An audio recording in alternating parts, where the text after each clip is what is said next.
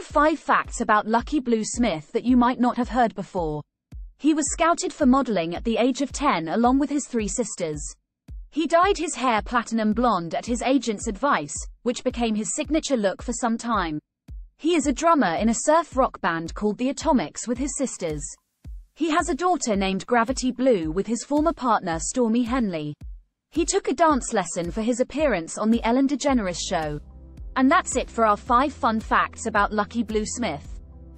Don't forget to hit that like button and subscribe to our channel for more fun celebrity content. Thanks for watching.